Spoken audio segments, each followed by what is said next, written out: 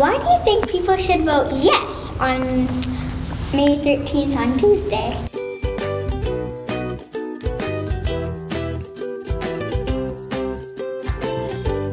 I don't think it's fair that kids should get taught in this little hut.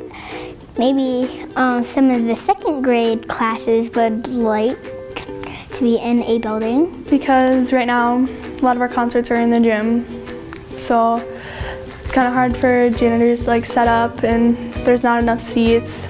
Kids can actually perform in some people's dreams in a real stage, not just like a gym. Vote yes! Vote yes! Vote yes for me. Mix the Sticks on May 13th. Vote yes on May 13th and Mix the Sticks.